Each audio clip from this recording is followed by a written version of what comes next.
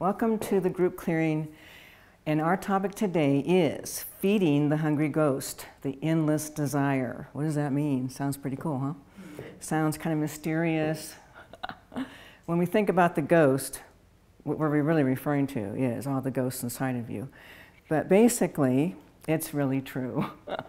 All of your desires, whatever they are, some of your desires have to do with wanting to have love, wanting to have success, wanting to have money, and then all the different kinds of addictions, the addictions of cigarettes and actual hardcore drugs and alcohol and sex and food, and almost everything's an addiction if you obsess on it, I have to tell you, okay?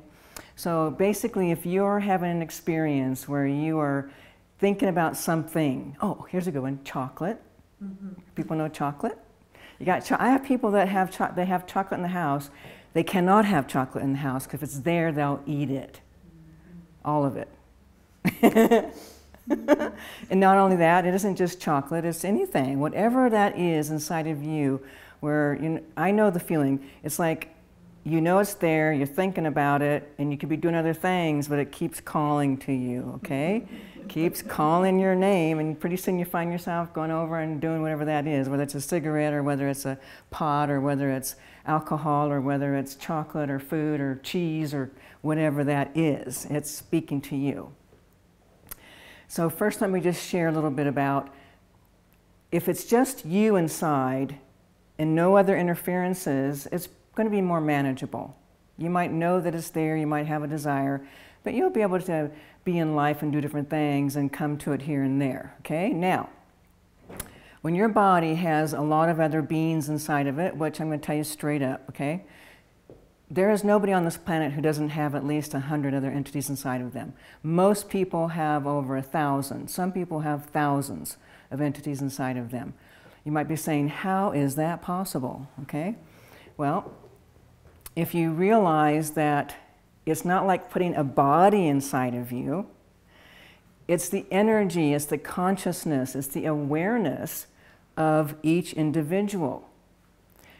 And when you look at awareness, can you grab hold of it? No. Can you see it? Not really. It's just, its consciousness is awareness. It doesn't have any form to it. It doesn't have texture and density. You could have 1,000,000 thought forms and entities inside of you, and you're still not going to have bodies inside of you. So what does happen, though, when we start taking them out, you do feel lighter. Sometimes people feel like they've lost weight. And it's not because the body's actually lost weight, but when you have that many beings inside of you, it can feel dense and heavy, because all these thought forms, all the awarenesses of different beings are inside the physical body. So here's what happens. Whatever trauma you experience, whatever happens to you that causes any kind of shock or any kind of feeling like you're unhappy, you're feeling sad, you feel, especially with little kids, they get upset about things and they feel like their parents don't love them. That happens so easy. It doesn't take anything for someone to feel like their mom or their dad doesn't love them, or their friend doesn't love them.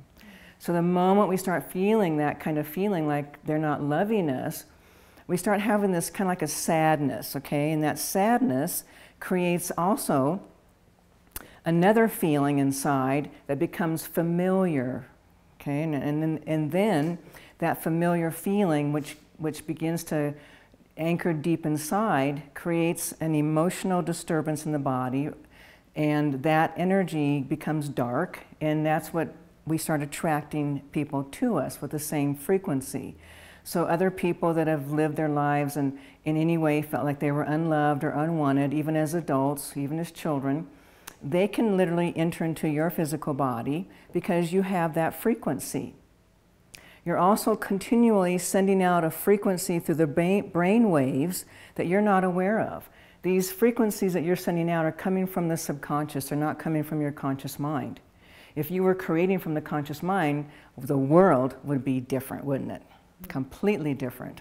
So we know that's not happening. We know that we're creating from the subconscious. Now keep in mind, we're not just creating from this lifetime, we're also creating from all of our past incarnational experiences.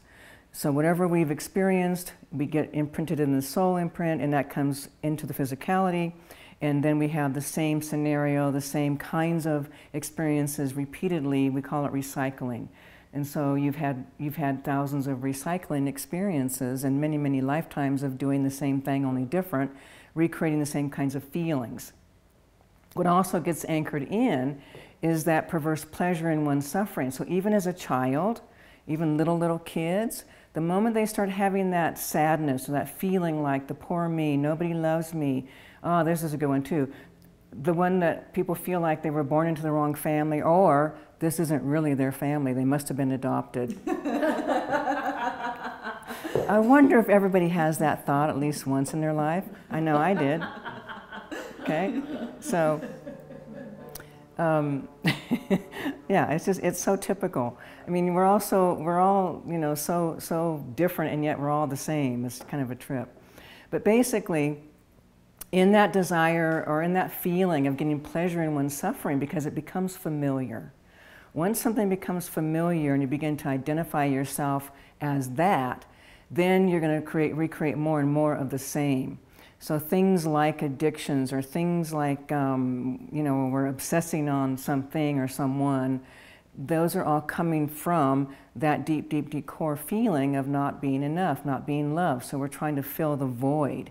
But also that feeling, the perverse pleasure in our suffering, is something that people really need to wake up to. So the next time you're in a place of suffering, check this out. When you're feeling that sadness, if you can, while you're in that sad feeling, or in that feeling of feeling like, oh, poor me, you know the feeling, you know, nobody loves me, nobody wants me, life doesn't work the way I want, I don't get to have what I want, relationship isn't coming to me, I don't get to have love, I'm not with the right person, the job isn't right. All those thoughts create a feeling.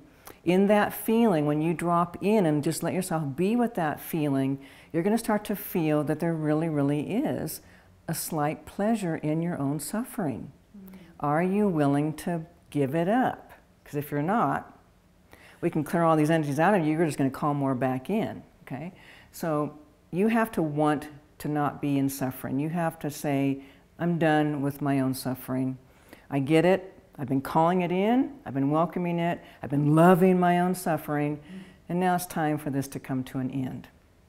Once you really want that, you'll wake up to that every time you do go into a feeling or a thought of, oh, I wish I wasn't here. I should just die. Oh, nobody loves me, I feel so sad, I'm such a victim, poor me. Go into that feeling, go, oh, there's that pleasure. Feels so good to feel so bad. It does. And so, you know, why would somebody keep eating, getting fatter, feeling more and more alone and more lost because their perverse pleasure and their suffering is big? Okay? This is what I'm saying, you have to wake up to it. And waking up to it is awareness that it's actually true. So, you know, also when you have a reaction to say, oh no, I don't have any pleasure in my suffering, if you're having that kind of reaction, I guarantee you, check it out, because you are having great pleasure in your suffering. You just don't want to acknowledge it because you don't want to give it up. Okay? So if you want to give it up, if you really want your life to change, face yourself. Face what's happening. Look inside. I'm giving you some keys here, giving you little pieces to the puzzle that's going to help liberate you. So now we have this perverse pleasure in our suffering. We know that's there. So the frequency that we're sending out, the doors that we open, especially when we say things like, I don't want to be here. I don't want to be in this body. Somebody help me. Somebody save me. It sucks being here, you know, the world is a terrible place, blah, blah, blah. So that feeling also is going to attract the same kinds of energies. People that are feeling that same feeling are going to come into your body. And these people are going to help you to continue to feel that poor me, that perverse pleasure and suffering, that feeling like nobody loves you. So when you start collecting all these beings inside of you, and it starts happening really, really early, sometimes it happens in the womb, sometimes it happens shortly after birth, and then for sure it's happening as toddlers and children and as you grow up, and especially teenagers and adults. So you're pulling in a lot. And then the more, especially like teenage years, that becomes very difficult, challenging, because they're finding out who they are. They don't know who they are. And all the instabilities and insecurities and feelings of not being loved or not being wanted are very, very present. And so they pull in a lot more energies and a lot more people inside of them. And so now as an adult, you want to get over your addictions. Well, if you just try to get over addictions, it doesn't just go away. You know what I mean? It's like the desire can still be there even if you stop smoking cigarettes or you stop doing drugs or whatever the addiction is. The desire will still be there, and even if you find that the desire isn't there, it won't take much to trigger that desire again in times of really intense experiences, when things get overwhelming, when things get really, really intense, through loss or divorce or car accidents or any kind of, physical things, injuries, all these different things throw you right back into this crisis. And you're, once again, you're looking at the desires. So by clearing out all these other beings that are also wanting that same feeling, and also the beings that have the same desire, like if you're an alcoholic, if you're a drinker, it doesn't matter what the addiction is. You can be a sexaholic, you can be a foodaholic, okay? You can be a chocolate-aholic, you can be a smoker-aholic, whatever. And you know what I mean?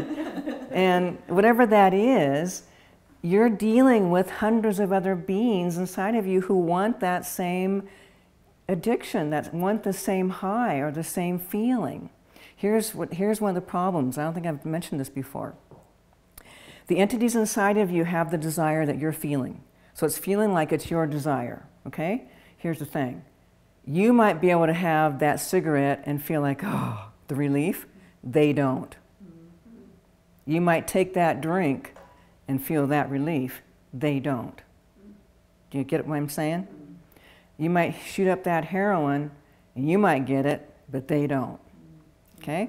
So they're in a constant state of wanting, seeking more, because they're not getting the high they want. They're not getting the satisfaction, the fulfillment that they're after. It's not happening. So by clearing these beings out, it gives the person an opportunity, a greater opportunity, to truly be done with that whatever the issue is. Way back in the 80s, I worked with heroin addicts, okay? And I can tell you straight up, when I did a clearing, when I cleared out the entities that wanted the heroin, these people were able to get off and stay off. Okay? The ones that didn't get the clearings, they didn't get off, they didn't stay off. Or they got off but got back on. So it's really vital to clear out what's inside. And it holds true for whatever that addiction is. It can also be that feeling of always looking for the one. People, okay, hang on a second. Okay, so that's a good one. I like that one. Looking for the one. So even when you're looking for the one, here's what happens.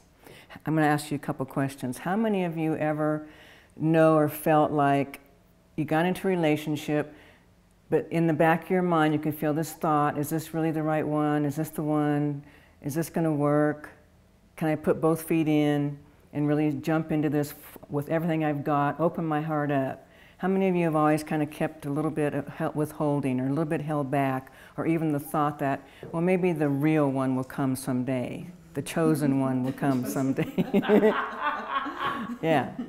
Okay, so there's always a little bit of a holding back. Okay, so we withhold our love, we don't jump in all the way, we don't open the heart all the way, we don't give our all 100%. So there's always a withhold. So that too, you draw in and pull in other people that have died with the same kind of thoughts, same kind of feelings.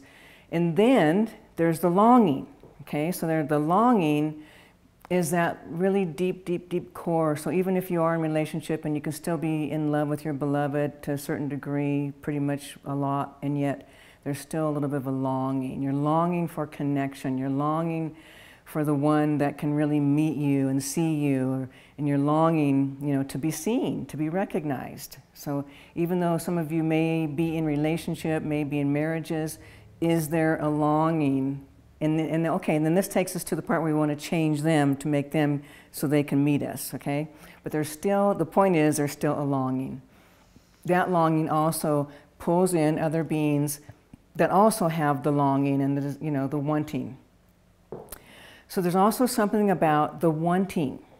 There's a wanting that on some level that feels like it, no matter what, it can never be fulfilled. Okay? Am I making sense on that?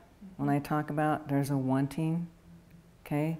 That deep, deep, deep core wanting is really the desire. Let me back up a little bit. Just imagine that in awareness itself, there really is nothing but awareness. In awareness, there's no separation. There's no absence of other. There's no loneliness. There's no thoughts at all. It's just an awareness of all that is.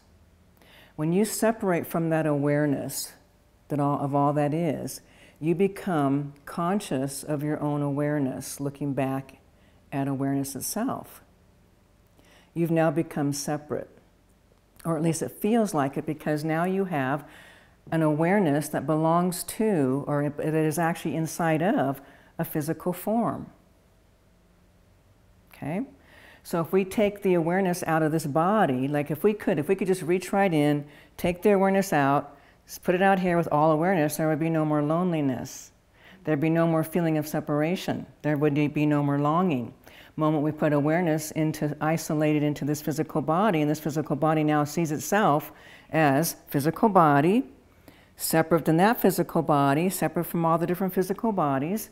Therefore, I am separate, I am different, I am alone.